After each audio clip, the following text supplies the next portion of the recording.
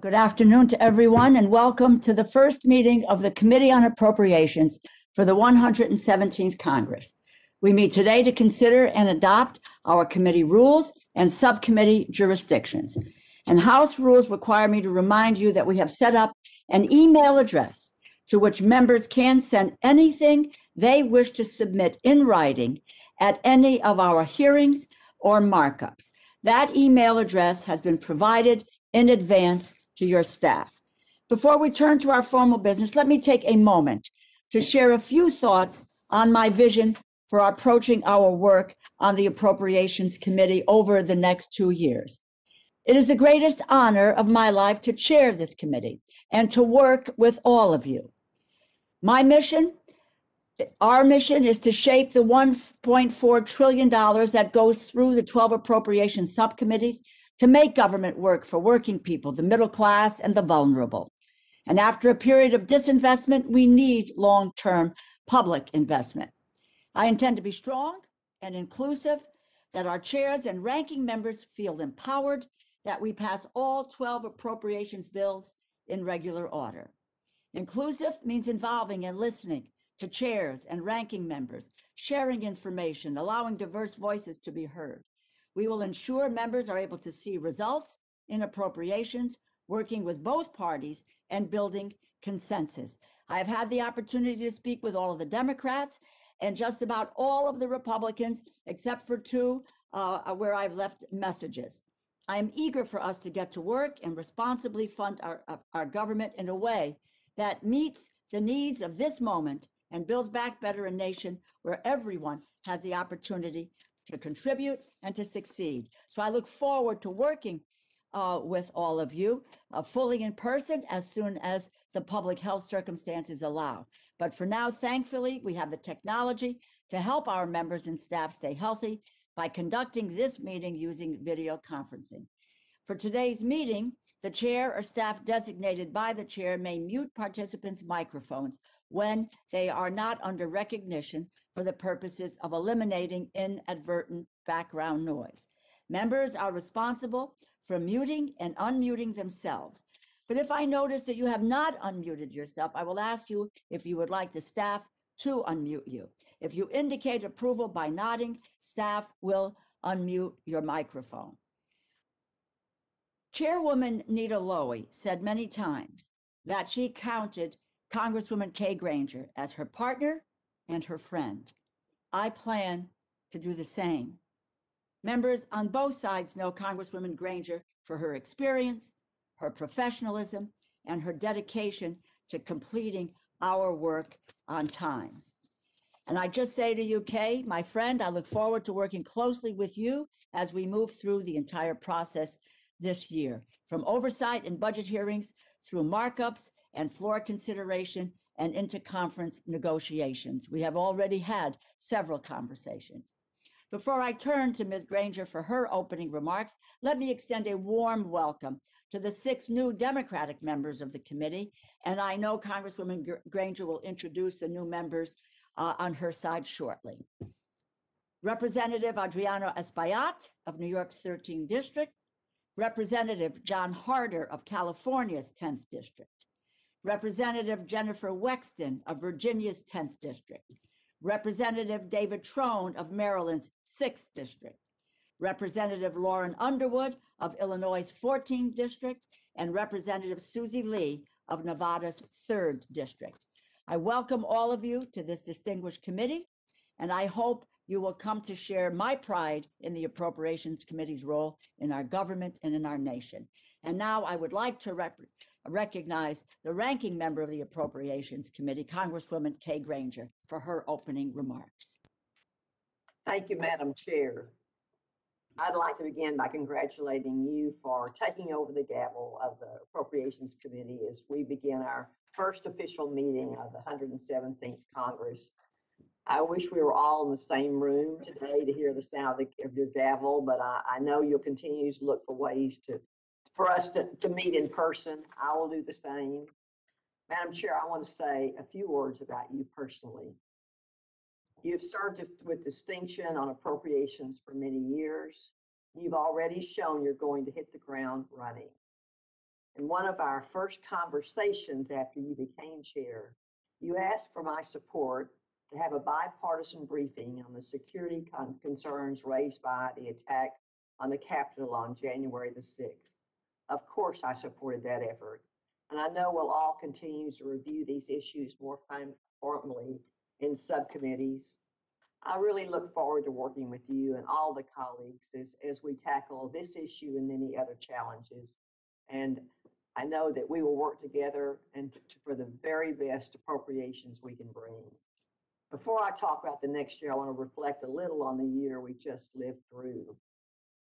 It was certainly unlike any other, but even during this very difficult period, the Congress and the committee stepped up and took the lead.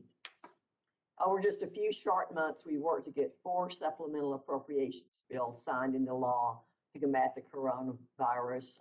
All of these passed with strong bipartisan support. In December, we were able to finish all 12 appropriations bills and provide additional aid to address the coronavirus, even though many people predicted we couldn't get our work done. The way we move forward over the next few weeks and months will set the tone for how we'll work together in this Congress. I believe we produce the best policies when all ideas are heard and when we voice our opinions.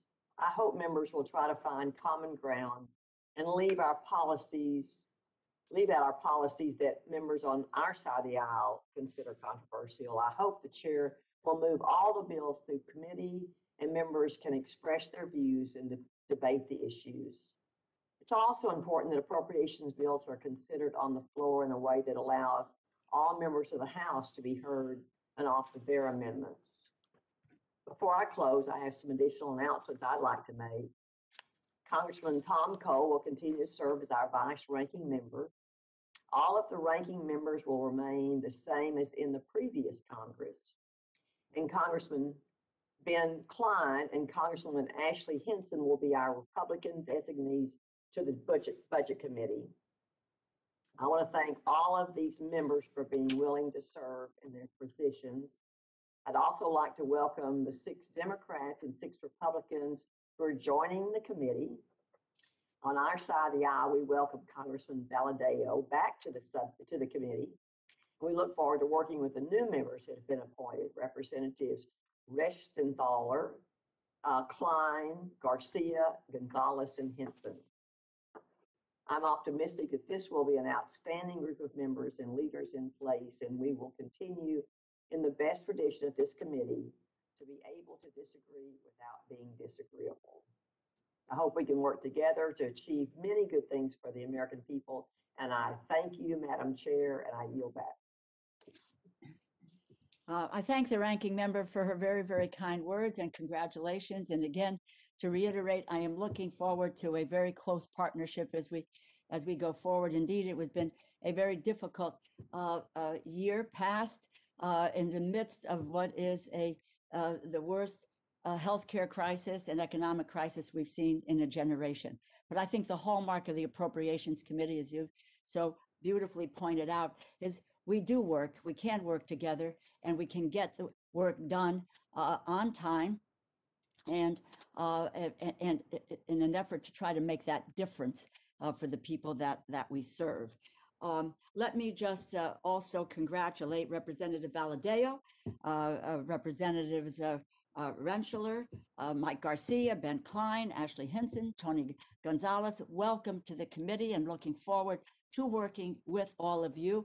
What I didn't mention in my remarks is that we do have 3 new cardinals on our side of the aisle. Congresswoman Shelley Pingree will now chair the Interior Committee. Congressman Barbara Lee will chair the State Foreign Ops Subcommittee, and Congressman Matt Cartwright will chair a CJS. We can't do this work, my friends, without the extraordinary efforts of the full committee and with the subcommittee staff as well. So let me just take a moment to say a thank you. I don't see Shalonda, but I hope you are there, Shalonda, so that the full committee can say thank you. Thank you for your dedication, your tireless work for this committee. You have earned our respect and admiration, all of us, over the 14 years you have served this committee. You're off now to be the Deputy Director of the Office of Management and Budget. You've been our staff director since 2017. You made history as the first Black woman to serve in that position and as a trusted aide both to Chairwoman Lowy and to myself. You successfully navigated the end of the 2018-19 government shutdown and played an essential role in Congress's response to the coronavirus pandemic. So fortunately for us and for the country, you will remain a key player in the appropriations process. And we all look forward to working closely with you in this new and very important role. And while this is a big loss for our committee, we are in the good hands with our new staff director, Robin Giuliano, and deputy staff director, Matt Washington. Robin comes with vast experience in the executive and legislative branches of government, nonprofit experience. I've seen firsthand what an incredible force she is and a fierce negotiator. Matt Washington has extensive experience on the Hill, 13 years serving this committee, including as clerk of 2 subcommittees on the authorizing side and in personal offices. I have huge confidence in these 2 very capable, hardworking people and look forward to all that they will do to help all of us, working families and working families all over the country.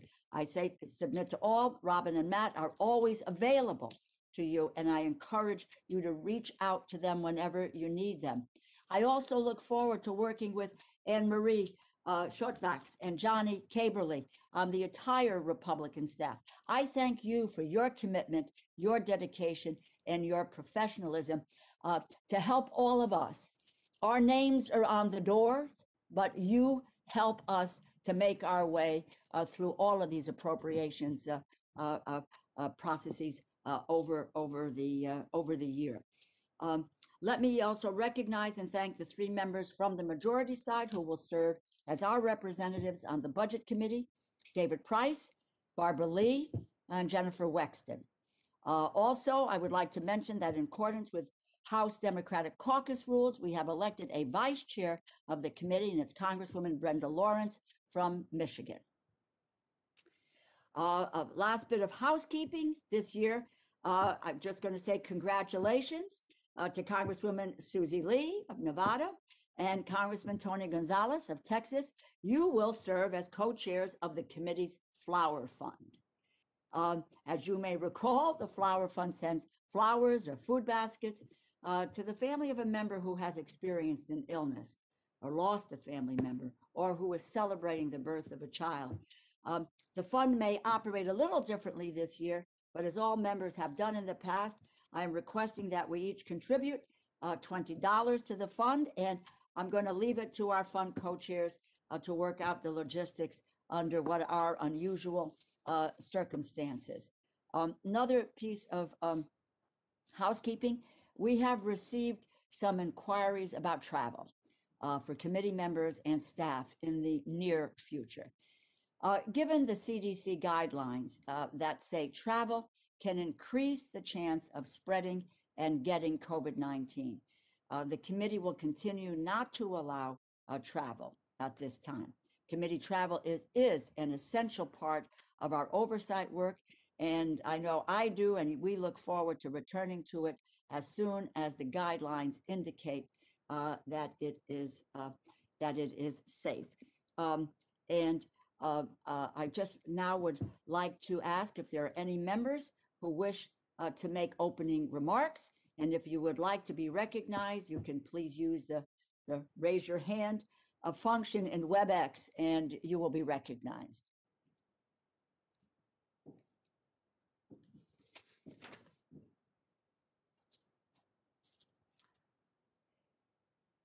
I'll ask again, anyone want to make any remarks? With that, let's get on to the business. And again, I wish we could all be together. It's so much better to look into people's faces and interact with one another. And I think you know that I'm a hugger, and I miss the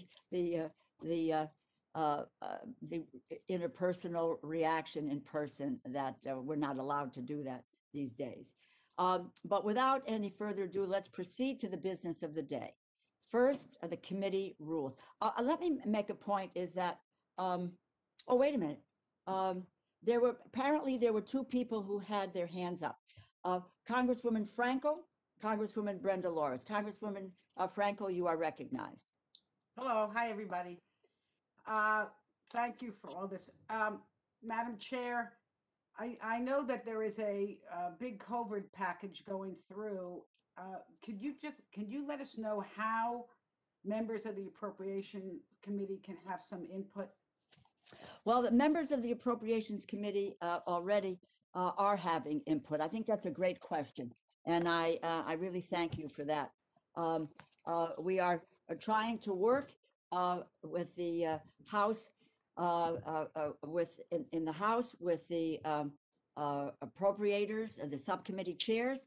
We're trying to work with the Senate, and also try to look at how we can, with reconciliation, the Appropriations Committee does not have the kind of essential function that it has had with the supplementals, as has been pointing out before. But we are trying to do everything that we can to engage in a way from both sides to let people know what it is that we are interested in and to make those interests known and to participate and to have a footprint in that process.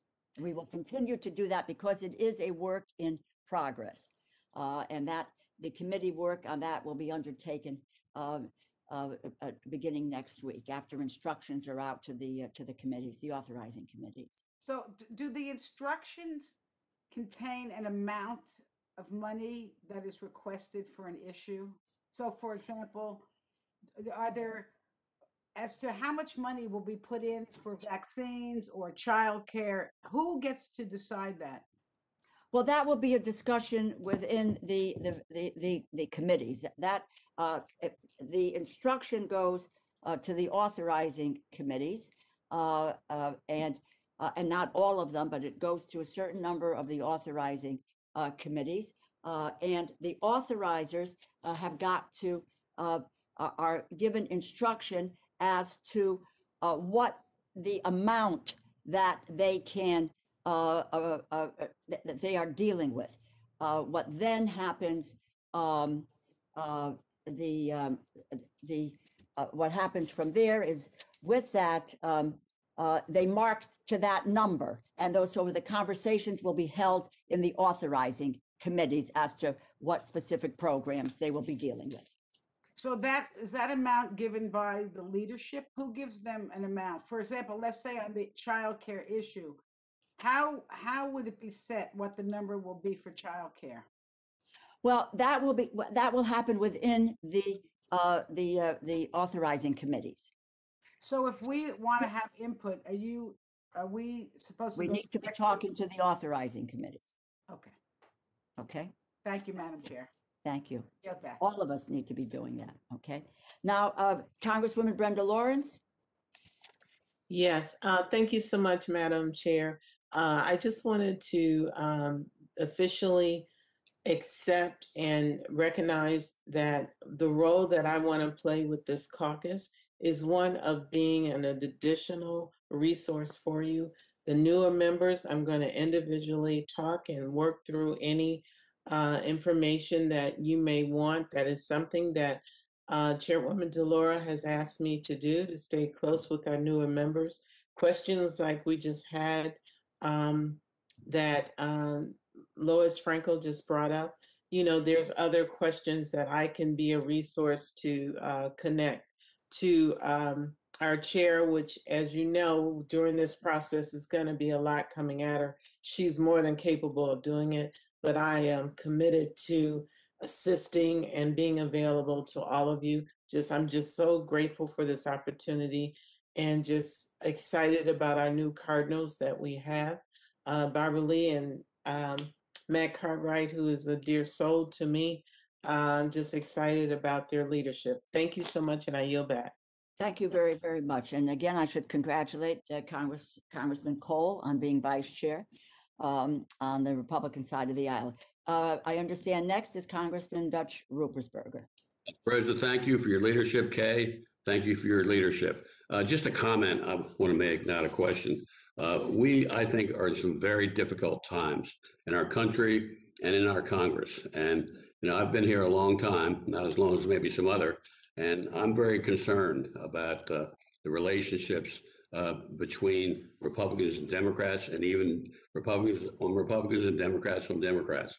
And I think that our committee can set a standard on working together and to do what's right. And an example of that, even though you disagree with someone doesn't mean that they're your enemy. Just understand that somebody has another point of view. And we can have many, many debates, as we know. But I really think that it's an honor to be on this committee. We have a lot of power on this committee. We can set a great standard. But, I think we have to do something to set an example that we're going to do what's right for our country, even though we might have different points of view. That's all I wanted to say. Thank you. Thank you. Thank you for those important remarks, Dutch. And I think Congresswoman Granger said it well. We can disagree, but we do not have to be disagreeable. And that has been a hallmark, I think, of the past history of the Appropriations Committee. Is there any further discussion? If not, let us proceed to the business of the day. First, the committee rules. I just might add that there may be votes called on the previous question and the rule, but we will apprise people. So and want to see if we can conclude our business before the various groups are called and it closes down. The resolution before you shows the proposed changes to the committee's rules.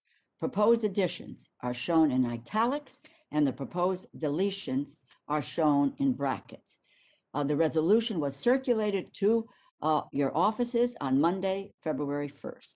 The proposed amendments to our rules reflect amendments made last month to the rules of the House.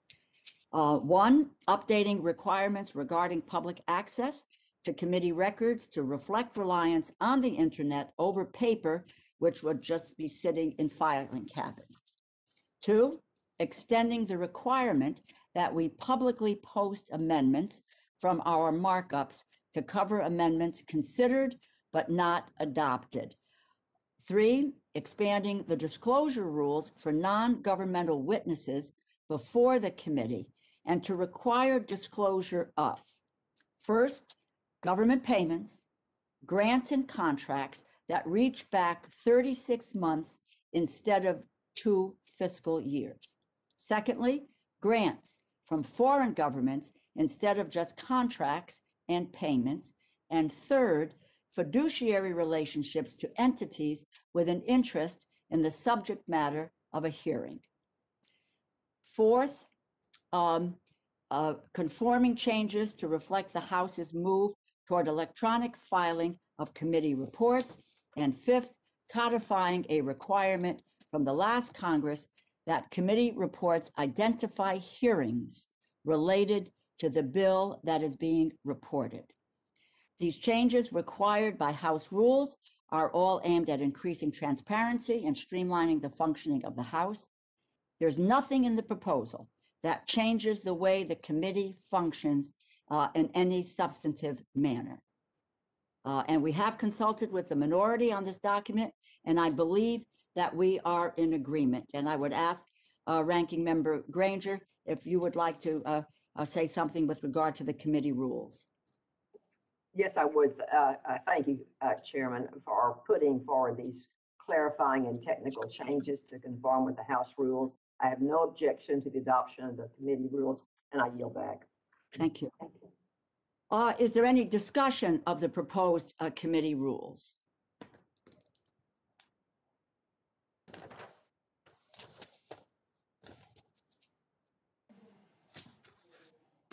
Hearing none. If there is no discussion, I would like to recognize the gentlelady from Ohio, Ms. Capter, for a motion to approve the committee rules.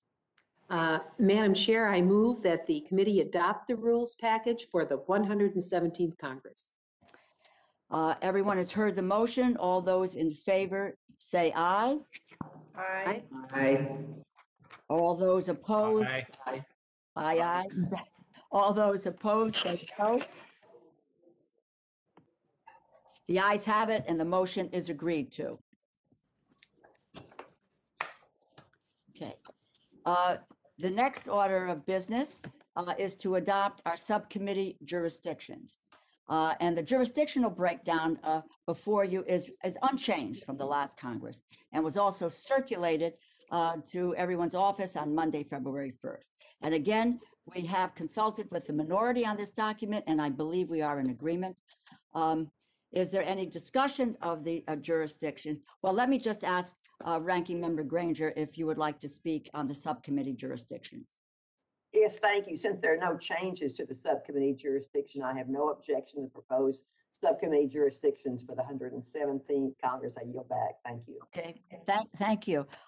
Is there anyone else who would like to speak on the subcommittee jurisdictions? And again, if you'd like to be recognized, please use the raise your hand function in WebEx and you will be recognized.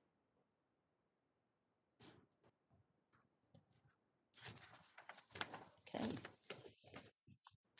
Okay. No discussion. I will then recognize Congresswoman Capter for a motion to approve the subcommittee jurisdictions. Madam Chair, I move that the committee adopt the subcommittee jurisdictions for the 117th Congress. Everyone has heard the motion. All those in favor say aye. Aye. All of those opposed? The ayes have it. The motion is agreed to. Well, this is a good auspicious start for the committee. I just want to note that the committee has coordinated subcommittee sizes and ratios, and both the majority and minority have completed subcommittee assignments. And finally, unless there is any further business, I would like to ask unanimous consent that the staff be given the authority to make the technical and conforming changes to the items that we have approved today. Unanimous? Okay, without objection, so ordered. Let me just say one more word. I want to just say thank you to all of you for being a part of what I truly believe is the absolute heart and soul and the center of what we do in the House of Representatives, and that is the work of the Appropriations Committee. And it is so stipulated about the power of the purse. And I believe that the committee, without our functioning and approving the appropriations bills every year, we know that the government will shut down. That is not something that we want to do. We want to work together, and we want to, what I hope is to share an experience of shaping history. And I believe that this is time, and the crises that we are in demand that we do shape history and do it in the best way that we know how, of using the power of the federal government to help to try to make a difference in people's lives so that they can have the opportunity to have an opportunity and a better chance for a better life. And that's what I think, again, is the hallmark of the Appropriations Committee. So if there is no further business, which I will ask, is there anything else that anyone would like to address? If not, the committee stands adjourned. Let me mention, I think the votes have started. The votes have started. So follow your group. Thank you all very, very much.